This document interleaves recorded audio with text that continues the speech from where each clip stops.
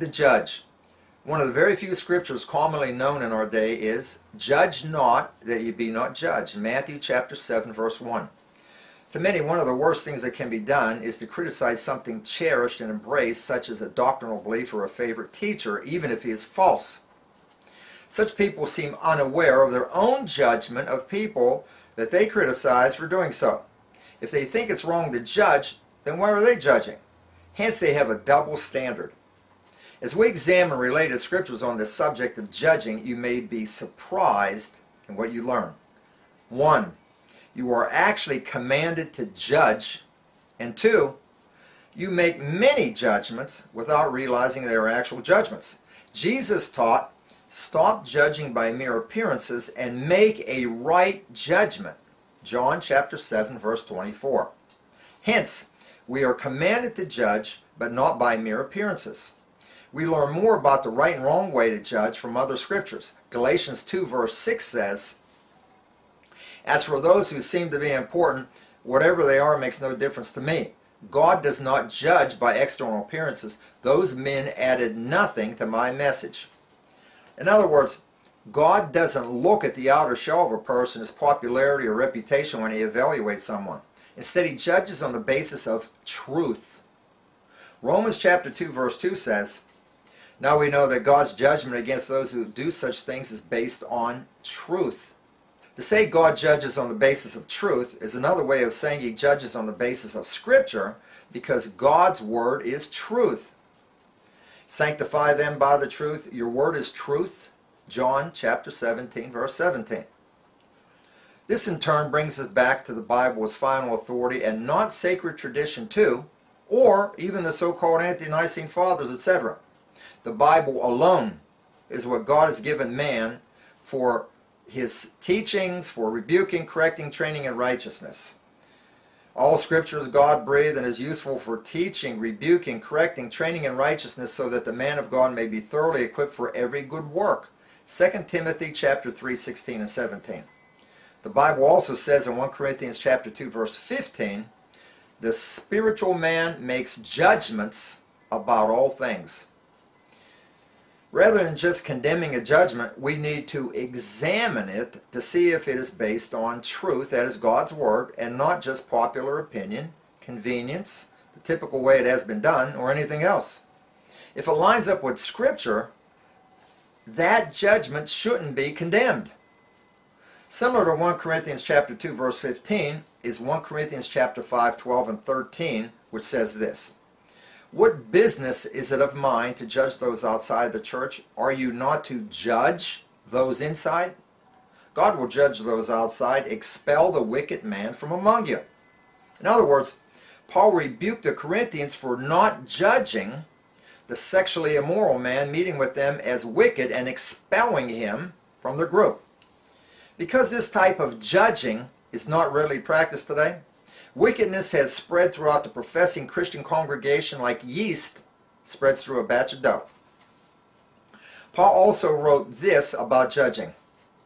"If any of you has a dispute with another, dare he take it before the ungodly for judgment instead of before the saints?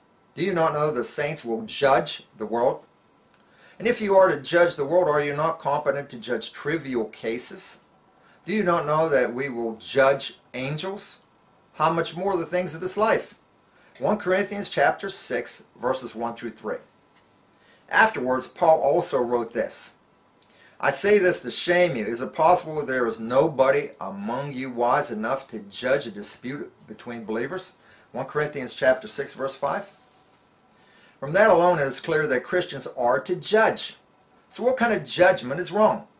When the Lord gave the world Matthew chapter 7, 1 through 5, he was speaking of hypocritical judgment only. "Do not judge, or you too will be judged. For in the same way you judge others, you will be judged. And with the measure you use, it will be measured to you. Why do you look at the speck of sawdust in your brother's eye and pay no attention to the plank in your own eye? How can you say to your brother, 'Let me take the speck out of your eye,' when all the time there is a plank in your own eye? You hypocrite! First take the plank out of your own eye, and then you will see clearly to remove the speck from your brother's eye." Paul wrote of the same wrong, hypocritical judgment in Romans chapter 2, verses 1 through 3. You therefore have no excuse, you who pass judgment on someone else, for at whatever point you judge the other, you are condemning yourself, because you who pass judgment do the same things.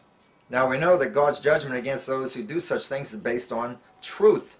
So when you, a mere man, pass judgment on them and yet do the same things, do you think you will escape God's judgment? Paul's teaching there was almost identical to the Lord's teaching in Matthew chapter 7, verses 1 through 5. Paul was saying that hypocritical judgment will bring God's judgment on that hypocrite. We are also not to pass judgment on disputable matters with one whose faith is weak. Accept him whose faith is weak without passing judgment on disputable matters. Romans chapter 14, verse 1. We are also not to judge the motive behind a deed.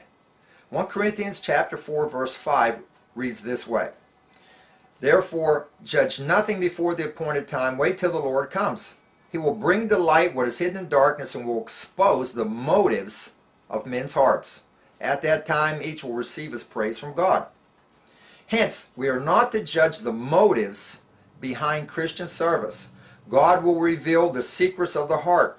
Romans chapter 2, verse 16 says, this will take place on the day when God will judge men's secrets through Jesus Christ, as my gospel declares. Paul made various judgments and clearly labeled them as such.